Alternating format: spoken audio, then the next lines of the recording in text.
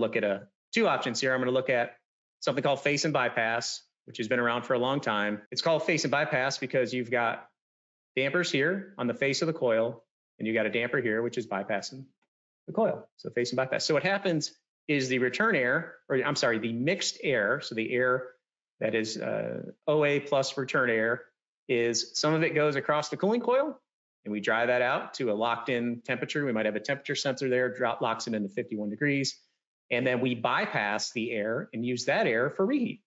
And we do that at part load conditions. So in this scenario, you might have the bypassed air mixed with the 51 degree air. So the bypass is 8067, mixed air temperature we calculated earlier.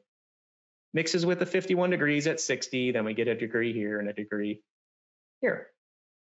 So this is a great way to do some reheat without having a new energy source. You're using the heat of the mixed air temperature. How that would look on the psychrometric chart is like this. That would be our coil leaving air temperature. That would be our bypass temperature. And the mixing of the two would fall on a line that connects the two. It falls there. Get a few degrees of reheat. And we draw our 0.7 line here. And you can see there at the 0.7 part load, we're pretty darn close to the design intent, which is good.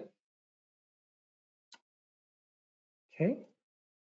So where you might, fail on this scenario is if you had a lot of outdoor air, right? So you're bypassing air around the coil. So if you had like 50% outdoor air, you can get into a little bit of danger here. And I'm just going to kind of play around with this. So now our mixed air temperature is up here, right? I'm sorry, our bypass air is up here because it's 50% OA and it's mixing with this leaving coil temperature here.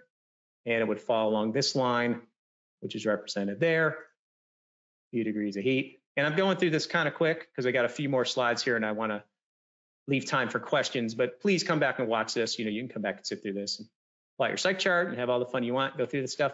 So here you can see where it ends up at a 0.7 SHR. So still not too bad. You're at 58-ish% RH, which is better than having no face and bypass. Is that a problem? Again, who knows? Depends on your design intent, what the owner is expecting, the type of facility, et cetera.